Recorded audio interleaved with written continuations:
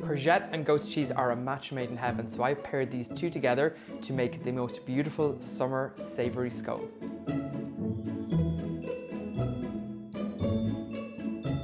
First up, with the Kenwood kMix fitted with the K-beater, I am adding in my dry ingredients.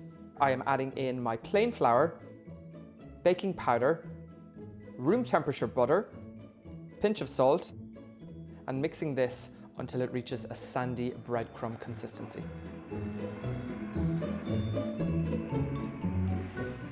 Now that this is mixed, I'm going to add in my remaining ingredients. I always push my mix to one side so my wet ingredients are at the bottom of the bowl. That just helps with mixing and ultimately stops your mix from over mixing. To this, I am adding the buttermilk, whole egg, chopped parsley, courgette. I'm using a beautiful goat's cheese today. This is lovely and firm in texture. If you are going to be using a goat's cheese, try and source a firm, crumbly cheese as it doesn't soften up your mix. Alternatively, a lovely sharp cheddar works really well with this.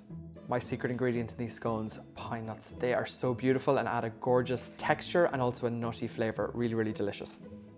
And this is mixed until the dough comes together. At this point, when all the ingredients are added in the bowl, take care as in not to overmix. Just combine everything together and finish by hand on the table. Turn your scone mix out onto a lightly floured work surface. Roll out to approximately 2 fingers in thickness, and using a 6 centimeter floured scone cutter, cut out 12 scones and pop these onto a lined baking tray. Egg wash the top of each scone and pop these into a preheated oven set at 180-160 fan, and these will take approximately 25 to 30 minutes. Once the scones are baked, remove from the oven and pop onto a wire rack to cool completely before you tuck in. Once your scones have cooled completely, you can enjoy as is. They're also delicious toasted with a little bit of butter. Me personally, I love them with more goat's cheese.